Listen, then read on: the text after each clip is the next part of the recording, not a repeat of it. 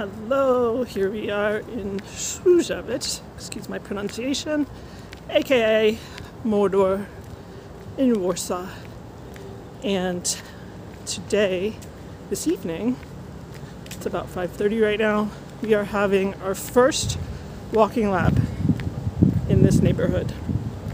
It's the pilot walking lab for what will be a series of walks in the neighborhood, all part of a case study approach I'm doing. My name is Annika. I'm the founder of pedestrianspace.org and a PhD student here in Warsaw doing my research on walkability and the city.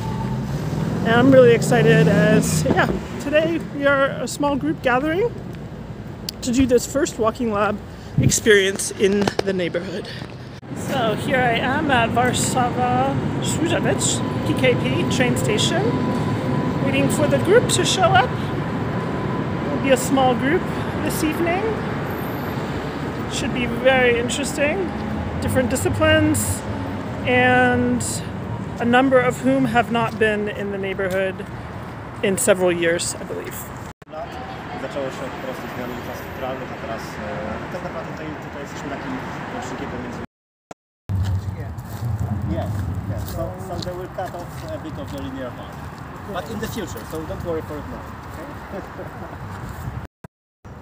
Okay, next to the place we've just been to. Exactly. Yes. So this is Hota by so there is a which is very close to the idea of 15-minute city, right? So people can live here and have children to live.